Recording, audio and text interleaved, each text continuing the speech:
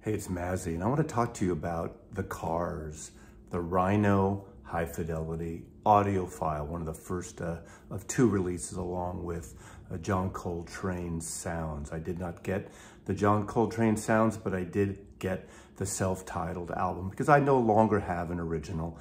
And I figured this would be a fun record to listen to and just to dip my toes into to listen to see what they're doing over there. Now, I don't usually do shootouts. I've done some infrequently. So I will put links below to other channels that have done shootouts.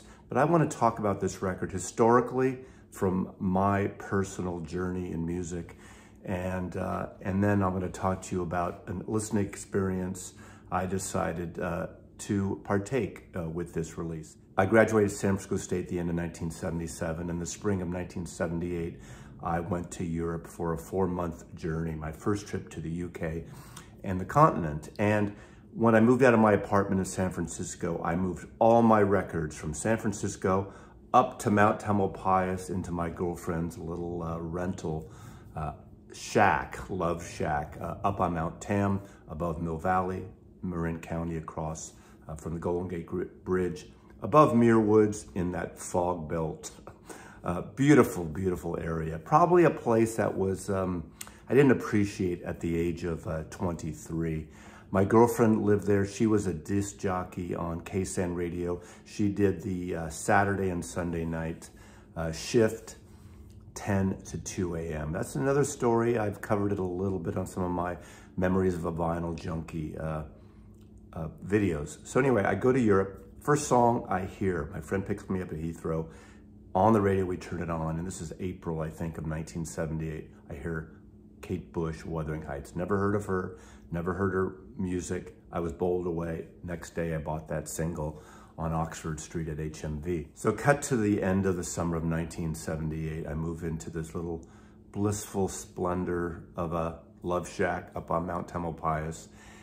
And I'm looking through the new release records. Of course, she's a disc jockey, so she gets like massive promos.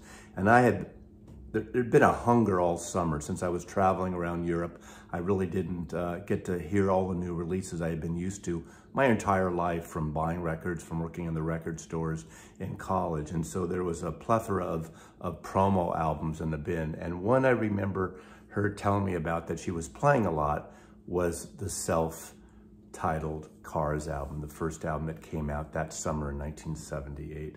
And then I started hearing it, of course, on the radio. I hadn't heard it in Europe, but once I got home, I play that record. And I actually really liked the record. I saw them, one of the early tours, I don't know if it was the first tour, but I saw them when they came through San Francisco. So here we are in 2023. Rhino Records, the catalog division, the reissue division of Warner Group, used to be WEA, is putting out this series of what they call audiophile releases under the banner Rhino High Fidelity. First two is the self-titled Cards album, that 1978 debut, and Coltrane Sound. I'm not buying their Coltrane Sound. I have a copy of it that I'm very satisfied with. And I only bought this because I no longer have my original promo copy from 1978. It went away in my 95 LP purge, an album I heard so much, I decided, I got the CD at that time. And so I decided this might be a nice time to check this label out and to listen to it, and listen to it with fresh ears, having not heard the album in my home for literally decades. So I ordered directly. It's a $40 record. You have to order only directly through the label. So I'm gonna pop this baby open, put it on my turntable, and just listen to it as if it's a new record. I haven't heard this record on vinyl in at least 25 years, and I think it's gonna be fun in that respect. I'm not doing a shootout. I'm not doing any comparison. It's the only copy of this record now on vinyl in my house. It is cut by Kevin Gray, original master tapes, apparently all analog, limited number to 5,000, only available directly from Rhino. This series is gonna be about, at this point, 2 records every quarter, possibly a jazz record and a rock record. I think they really should go more in the rock area, since jazz seems to be covered quite a bit, although they have a vast jazz catalog. Maybe they'll ramp it up and it'll be a monthly thing. I think $40 is a sweet spot for this type of record, this quality. Do I need a gatefold on a record that is not a gatefold? Not really, but you know, I understand they want to make it premium with this OB strip and everything. In essential items, that adds to the cost possibly. Plus they're selling it direct and not retailing it, which is unfortunate. But it looks like a really nice package. I'll get into that on the other side of this video. So why don't we check it out?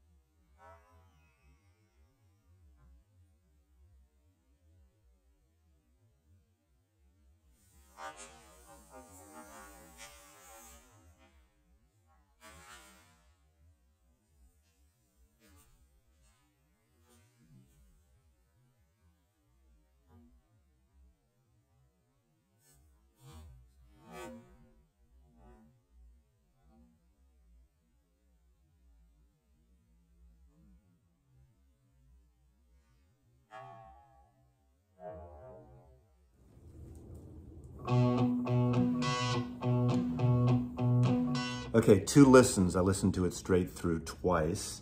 Took a little break in between. This is a fun record. I almost had forgotten how fun it is. Of course, over the years, I continually hear these songs.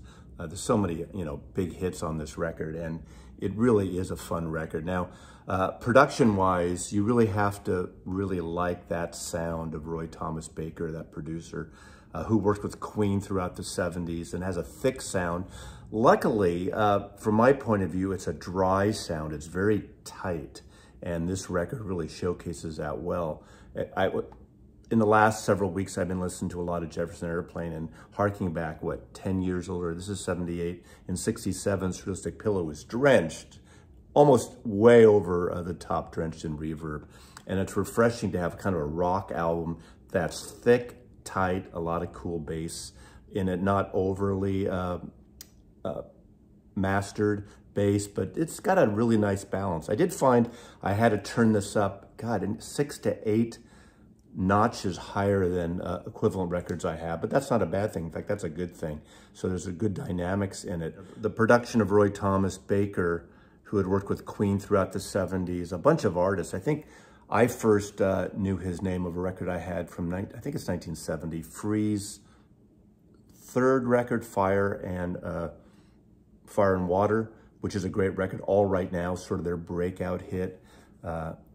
And it's, you know, rock and roll anthem type of song, very hook-based, and he really worked with the Cars on this to get that same kind of sound. Obviously, the Free record's not as thick as this. It doesn't have all the layers like a Queen record or this record especially, or especially Queen records that are just are full of layers of vocals, but they have the wonderful layers of vocals, obviously more electronics on here, because remember Queen, no synths. No synths. That was Brian May doing all that with his guitar work. But obviously there's synths all over this record. Now, in terms of the cover, you got your wonderful glossy jacket. Is that needed?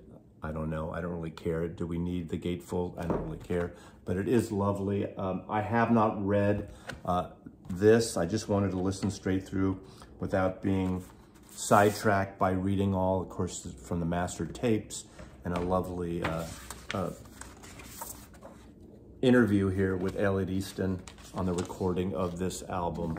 But it is a groundbreaking album, and it was a groundbreaking album. It is a record of its time. You know, to say something's dated, you know, it's not fair. I mean, you could 60s, 70s, 80s, every decade has their sound. But I think Rhino did this really wonderfully, really successful. Now, having said that, I've been a fan of Rhino from the get-go. You know, they were eventually bought by Warner's, by WEA, and became the reissue arm, like Legacy is to Columbia. But, and they've done some wonderful things. Obviously, in the CD era, I was really enamored with their packages, their box sets, the curating of producers like Andrew Sandoval, who I just adore, how he's put things together for Rhino over the years. I think this is really successful. Is it worth $40? That's for you to decide. I think it is. I think it should be available in stores if possible. I think more people should be able to get it. 5,000 seems to be a sweet spot right now. It gets people probably ordering it instead of putting it off. Kind of like record store day in a way, where things are limited and of course people buy it right now. But I've been a big fan of Rhino's Rocktober, their Summer of Love series, and I mentioned this in another video. Their Summer of Love series in 2017 that did 50th anniversary, like Beau Brummell's Triangle. I think they did Love Forever Changes. Those also have tipped-on jackets. They're not gatefold. They don't add anything. They don't have obies. But they're really good. I believe Kevin Gray did some of those. And they sound great, and they're a good value. Of course, you know, we're going back 6 years. But those were under, you know, sub $25. Now, of course, you know, we're 7 years later, costs are more expensive. But remember, they're not wholesaling this either. They're getting this directly. So, you know, I'm not against that $40 price tag, but Rhino's already been doing really good all analog recordings. I believe some of the Van Morrison things that Kevin Gray did and Joni Mitchell. And I think they're a great reissue label already. And doing this with the vast catalog that Warner Music has, to do basically 4 rock records a year and 4 jazz records a year, you know, maybe this is just a start, hopefully. I hope they do it on a regular basis. Now, a lot of people don't want to spend, you know, anywhere near this kind of money on a new reissue. You can get a great original for a lot less than that. Although for a good, clean original, you're going to pay probably, unless you're lucky, probably $25 now. So I'm not averse to the pricing on this. Now, again, I don't do a comparison. I remember what that sounds like. I remember it being a crankable record. I'd say this is a fuller version of that. I noticed I was listening to more separate things within this, and maybe because I have a better system, revealing system than I did later. Again, I'm in a liver room. But it all depends on your room, your ears, your speakers, your cartridge, your table, your rig. You know, I recall about a year ago, Rhino put out an amazing reissue of the Little Feat's Waiting for Columbus album, which is fantastic. That record is one of the all-time greatest live albums ever. I got a copy of that. I have an original when it came out, that came out in my record days working in retail, that I still have, that is great. And I do have the first version MoFi put out in the late 70s, I believe. They did another version later. Now, I didn't buy those out of the get-go when my friend, my late friend Coleman passed away. He had both MoFi versions, the first one and the second one. The second one's not very good at all. The first one is wonderful. It's wonderful. I did a shootout on that. I'll put a link after this to that shootout, and I found them very close, but I actually like the MoFi the best of the 3, but not by a large margin. And the irony of that, it's what we hear in our room, again, like I said before, our system or rigs, all that kind of chazzarai that I already told you about. But I got a shout response from another YouTuber who happens to have a system probably, 20 times the value of mine in Europe. And he said, Mazzy, you're wrong. You're wrong. The new version is better than the MoFi. Now, that's a subjective thing. For anyone to tell me, or me to tell anyone that they're wrong, that it's really crappy, it makes no sense. For my ears and my situation, in the mood I was in then, I preferred that MoFi slightly better than the original and the recent Rhino. But that Rhino is wonderful, and the CD box they curated with the expanded live tracks is really good. So I am a big fan of Rhino records, and I wish them luck with this, almost said wino there, boy. Is that a Freudian or what? I'm a really big fan of this label, and I hope they do some interesting things. More rock and roll is needed, and not the same old releases. I think Hopefully this will be a success to them, and maybe they'll expand it and do it on a monthly or bi-monthly rotation and do some of the rock records. You know, I'm even not a huge Black Sabbath fan, but that's a label, that's an artist that really needs a good reissue. I know they've been doing those, of course, Led Zeppelin. You know, we need to do some really interesting records, not the same old records that all these other reissue companies are putting out over and over and over again. And I have those records. I'm over with buying repeated copies of the same thing to do just for the sake of doing shootouts. If I want to hear the music, I want to hear the fucking music. It's the music, stupid. But I recommend this. If you don't have a copy, I would say if you have an original, again, I don't AB them. The original is an amazing sounding record. It's just different, I think. So the Cars, Rhino, High Fidelity. Thanks for watching. That's my take on it. Put your comments below. I'll put links below to everything that I discussed, whatever I discussed. Thank you for watching. Mazzy loves you.